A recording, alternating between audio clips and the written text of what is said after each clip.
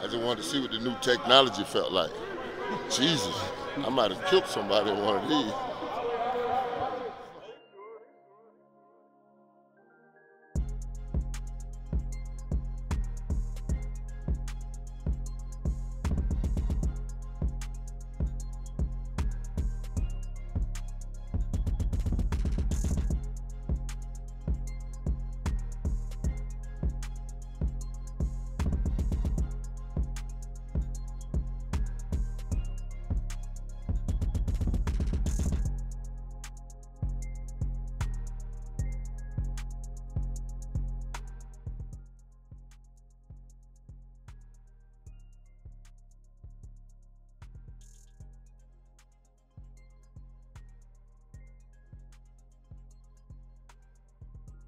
I watch Uncle Neely in the pregame show all the time. I appreciate it, bro. Never miss it. Yeah, I appreciate it. And Wednesday with Warren Sapp. Woo, I love Wednesday with Warren. Right on. Bam! Hey, man. Say, man. Folsom Field. On a Wednesday. Guess who home? Yeah, we Guess home. who back home? We Guess home. who back home? Guess who went to Florida, got down, dodged the hurricane, had a bye week. There's another one coming the other day. I pray for all my people down there. You know, make sure you button that thing down to get the hell away from that water, because it's going to go high. Absolutely. And when we get finished with that, we got a real good party for you at Folsom Field at 10 p.m. Eastern, 8 p.m. Mountain Time, baby. Do not be nowhere but here at Folsom Field or in front of your TV, because it's going down. Man, you started off exactly right, Sapp. That's why you're the Hall of Famer. By the time people watching this, because this is Wednesday, we standing on the Wednesday. Yeah. When y'all watching this around 6 p.m., that storm is going to be hitting that peninsula of Florida. So shout out and prayers to everybody in the path of Nelson. Everybody still regrouping. Milton is his name. Yeah, Milton. And then Helene went through earlier, which is why we've been off for 2 weeks. Well, the schedule let us off. Yeah, because Helene came through, so we left early. Yeah, we left early. And then we had a bye week. Then we was there for 4 days trying to get a game together against one of the better teams that I covered. So we sorry we missed y'all last Wednesday. I'm going to blame it on the hurricane. Even though absolutely. I'm a Cat 5 myself. The Cat 4 kind of, throwed us off. So it we really back. did. It really did. So we got to catch them up. Kind of catch up. Catch them up. So we go to Florida. We go to UCF. They said that we were 14 down.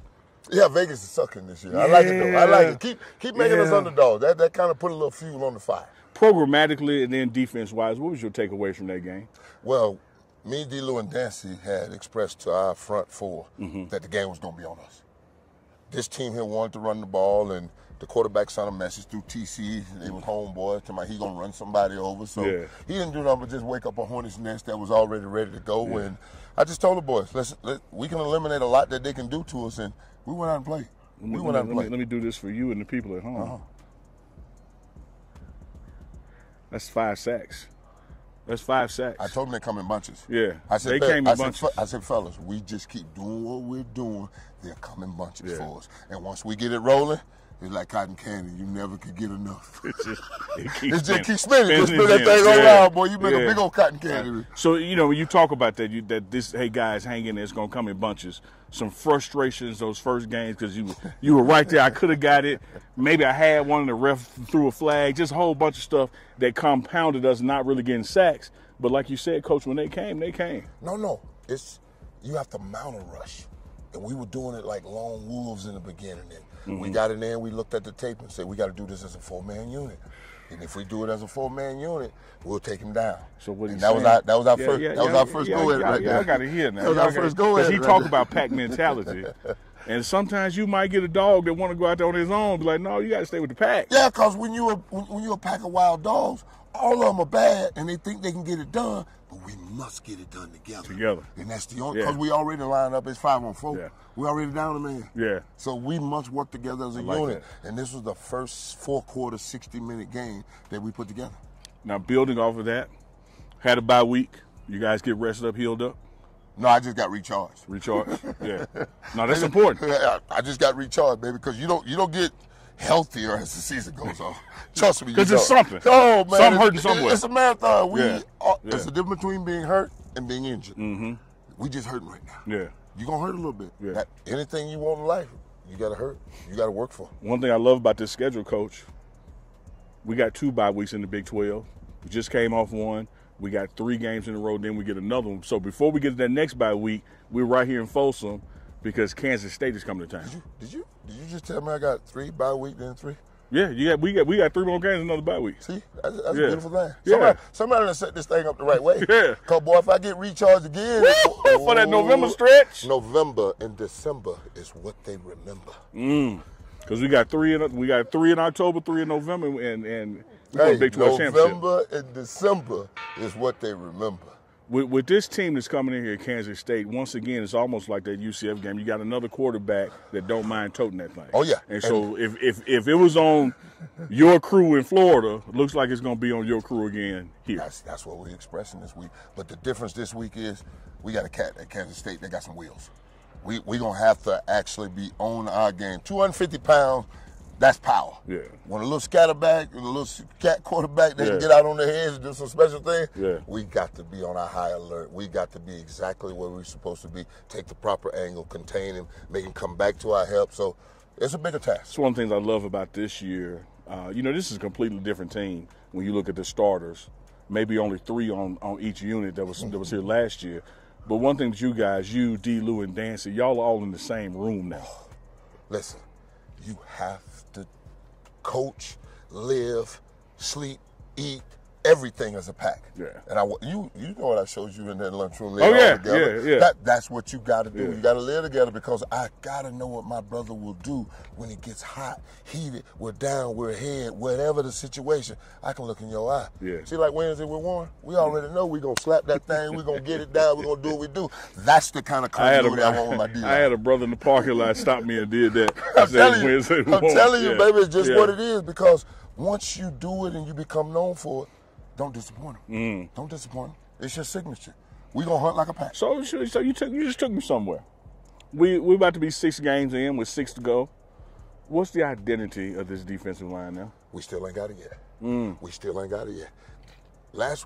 2 weeks ago was our first 4-quarter game we played. Okay. So now we're gonna see what we do after a bye and a real opponent coming in here. Yeah. But that's 2-0 in the conference. Yeah. Same record as us. Yeah. A quarterback that can do some special things. Yeah. Let's go. Yeah. Because a 250-pound quarterback ain't no challenge for a defensive line that wants to hunt like a pack.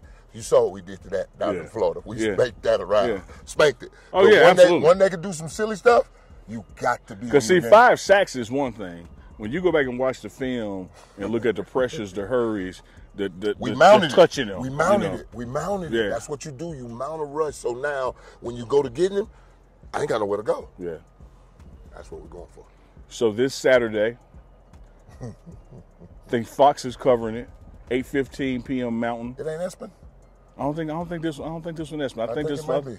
Well, it's on TV. We know that. Oh, it's definitely on that. We're the only team in the nation. No, every week. Every week on Every TV. week. They don't play. They know what a show is. It's 8:15 p.m. Mountain. I know that. Don't miss it. 10:15 Eastern. Don't miss it. Don't miss it, but don't miss this. Sapp, give us the keys from your defense to get out here to a win in Folsom Field. Penetration in the backfield by my defensive line, getting the quarterback off the spot, because once we got him off the spot, now he's less accurate. And the ability to contain him when he goes wild. We can't let him out on the edge. Yeah. And that's all on us. Got to extend that line of scrimmage, contain and keep him in No, there. we got to get it up high like a nice little well. Like, you know, like got a dam, it gets up high, keep all the water inside. Yeah, keep him in and there. now you're back inside with all my dogs. And have him looking at you instead of downfield. No, we want him off the spot, because once you off that spot, now you. Yeah, that's what I'm saying. He's moving. It's yeah, hectic. you're like, now okay. we're going to plaster on the back end, and we're going to hunt. A lot of folks are asleep. Now, I'm not taking nothing away from our secondary. I'm talking about football in general. A lot of people sleep on how much the D-line creates interceptions. Listen, the front and the back end are tied in a string. Yeah. You got no pressure on the quarterback, back end can't cover. You got great pressure up front, you can step in front of things like Travis Hunter and pick that thing up, because he ain't got that kind of time. And then you can get what they call a coverage sack. Like he ain't got nothing to go to. Listen, you get it all, baby. It worked. The front and the back end work hand in hand. You know where else you get it all? You get it all on Wednesdays. Yes. Wednesdays with Warren, the Hall of Famer Warren Sapp, your boy Uncle Neely. We here at Folsom Field. We're going to see y'all Saturday when Kansas State comes down. We work hand in hand real good, too. I watch Uncle Neely in the pregame show all the time. I appreciate it, brother. Never miss it. Yeah, I appreciate it. And Wednesday with Warren Sapp. Woo, I love Wednesday with Warren. Right on.